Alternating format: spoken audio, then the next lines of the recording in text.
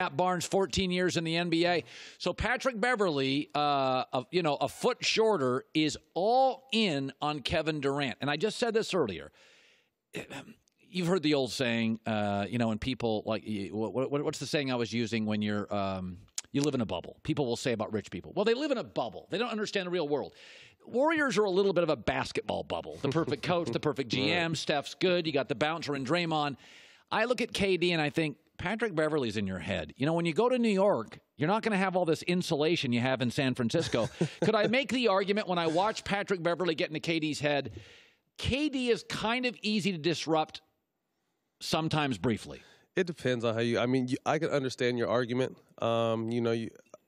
He's still averaging 22 a game. I think he doesn't get the second tee in the first game if it's a close game. I think he kind of did that to send like a little message. I think more than anything, I think the refs are a little too caught up in that matchup. I think they're kind of, this is the playoffs. It's going to be physical. There's going to be some grabbing. There's going to be some pushing. But they're trying to call every ticky-tack foul, and no one wants to see either of those guys fouled out. It's better for the game for both those guys to be playing. But some would say he's in his head. I don't necessarily think he's in his head. I think KD, he's been very efficient both games, even though he shot 8 times last game. I think he will, obviously, the 9 turnovers are what really stand out to me. But, for him to foul out the first time ever in his playoff career, like that was a flop right there. That fake little elbow, that was a flop. I think the refs got a little too caught up in the situation. Okay, so the refs are too much into the individual battle. That one-on-one individual battle, I think so. Okay. What do you make of the Clippers? I mean, I got to tell you. I love it. If I'm Kawhi Leonard, yeah, aren't they just missing me? To me, what they're doing right now is they're giving the Warriors a hell of a battle, like I thought they would. But they're making themselves the #1 destination this summer. They have a great owner, great front office, and Lawrence Frank, Jerry West. One of the better coaches in the league, and they have all their role players set. The one thing I really liked about Doc when I played there is he always used to tell us, be a star in your role. Do what you do the best way you can do it, and you can tell all those guys are doing that. You can't. Lou Williams is playing great. Harrell's playing great. The rookie hit a big shot last night. Gallo's playing Gallo. So they are set up. I mean, they have a spot for 2 max free agents. So imagine, I'm just saying, a KD and a Kawhi going there. I mean, that would. They're the 2020 Look at champions. That. You see Ballmer up there with Doc Rivers? Oh, he's going crazy. And they had a camera on Ballmer the whole game, and I love that guy. He's just so into it, patiently waiting. He couldn't hold his excitement in at the end. He just had to let it go. It was funny. Yeah. Do they have any chance? I don't think so. I think they're Boogie now. I definitely think they're going to be respected, and like I said, they're selling themselves as the #1 destination. But I don't see the Warriors losing this series, and I just think if they're fortunate enough to make it as far as they can, it's not going to be easy this third time around. They're going for a 3-peat. It's not going to be easy, so it's going to be a battle every single series. Yeah, no, there's a real fatigue. I mean, there's a reason we've never had a 4-time champ. I mean, Michael Jordan at some point left basketball, and I remember reading stories about it. He was just emotionally drained from it. It's a star-driven league. So football, Brady can win, but it's about the system and the coach. And I always felt this about NBA guys. A football player, Julian Edelman, can put on a cap, go to Costa Rica, and be fine. NBA players can't disappear. LeBron James goes, I'm going to get a coffee down the street. Who's the 6'9" dude? Oh, it's LeBron James. Yeah. Like, basketball is so star-driven that for the greatest players, where is Kevin Durant? In what neighborhood can Kevin Durant hide in the offseason? So I do think it just emotionally, it's just draining for these players. Right. Let me shift into this. Zach Lowe is a legitimate NBA reporter, had a podcast, and Zach Lowe came out and he said on his podcast with Woj, another legitimate guy, friend of mine, know these are NBA guys, that it appeared to be an agent told Zach Lowe that there's 2 orbits with the Lakers. The Lakers orbit, and then there's the LeBron orbit.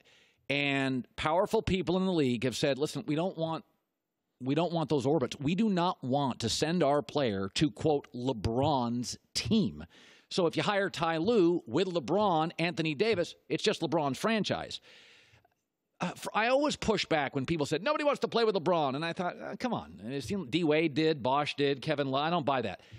But there are tipping points. Could I not at least argue that LeBron sought power, he got it, and it may turn off a lot of dudes? It's tough to say. I think any great franchise goes through their star players or star players when they're going to do any kind of moves. I just think there's so much uncertain about their front office, whether people think LeBron is running the team. They've handed the keys, what it looks like, to Rob Pelinka, and throughout the league, he's not very well liked or respected, and you hear a lot of stuff about backstabbing when it comes to him. So, to me,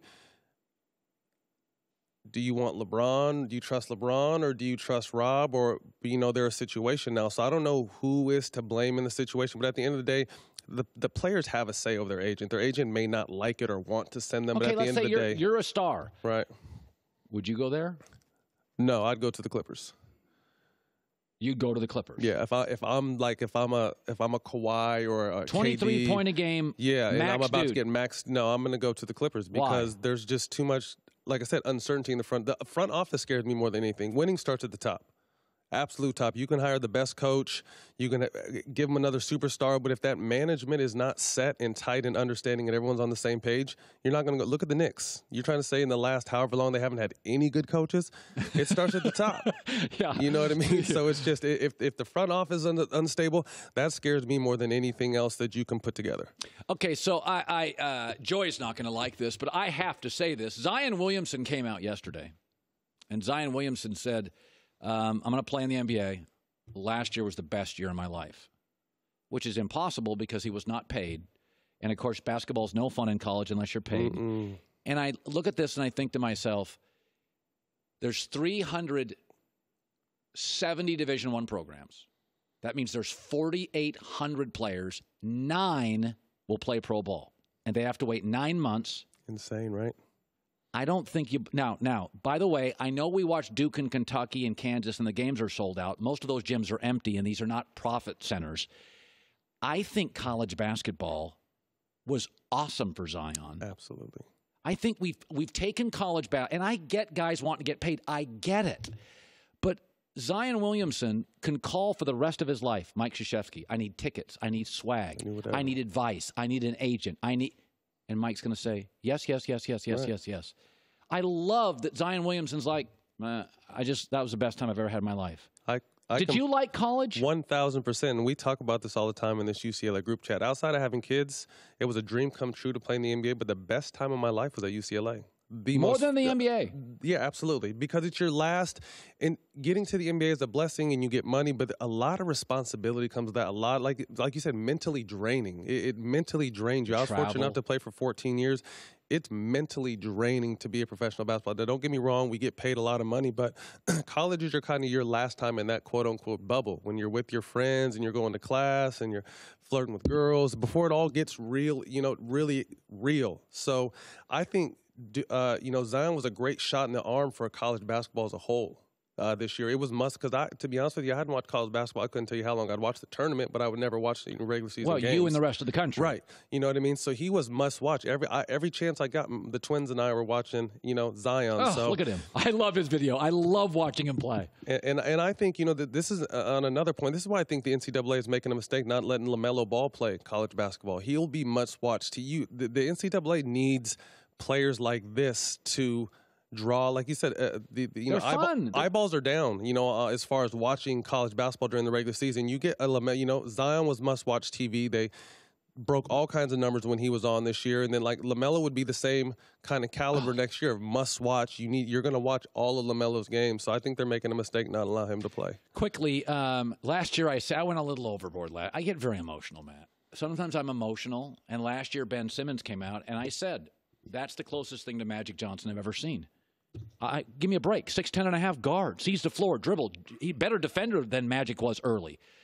And now I watch him and I'm like, what do you do with Ben Simmons? He can't shoot outside 8 feet. What do I do with him?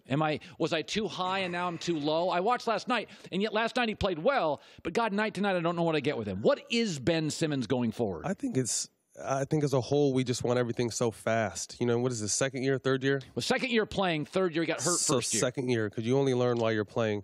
To me, he just has to impose his will. I think he's letting the fact that he can't shoot and what everyone else is saying about it get him in his head. At the end of the day, he's going to be bigger, stronger than anybody else guarding him. So if they sag off, you got to attack, make plays for yourself, can't be afraid to get fouled and get to the foul line. He's not a very good free throw shooter, but you got to embrace getting to the foul line, and then you got to score it. You know what I mean? I think last night was he imposed his will, and I put it on Twitter earlier in the day that he needed to impose his will. And that's what he did last night with the triple-double. LeBron, it took LeBron a little while to get a jump shot, although his jump shot was, further ahead than Ben Simmons' jump shot was. Jason Kidd was pretty ugly early. But these guys still attacked and made plays. You see at times when Draymond is not feeling his shot and they sag off, he's attacking, going into dribble handoffs, throwing lobs. He's still downhill attacking, putting pressure on the defense. I think Ben Simmons lets people off the hook when he's just very passive with the ball or doesn't want to possibly go to the basket and get fouled. So he has to embrace who he is. Great player, still has work to do obviously with his jump shot, but he could still impose his will throughout this series. And Philly as a whole scares me from the standpoint of if they realize how talented they are. Oh my God! Outside of Golden State, name a better starting five. You can't. You can't. If you give me Redick, Embiid, Butler, Simmons, who am I missing? Oh, and Tobias Harris. Yeah. But Tobias Harris, people thought was going to get the max for the Clippers. He's their fourth best player. Very talented. But to answer the beginning of your question, what separates good from great is consistency, and Ben's not consistent yet. So once he becomes consistent, I just think understands the game more. He's still young. It's still only his second year, but now like you said, name a better starting five. If they click, they can easily make the finals. Yeah, I love watching Philly play. Hi, everybody. Thanks for watching. Subscribe here to get the latest from the show. Also, be sure to check out more of the best clips from The Herd or go watch a few segments from other shows on FS1.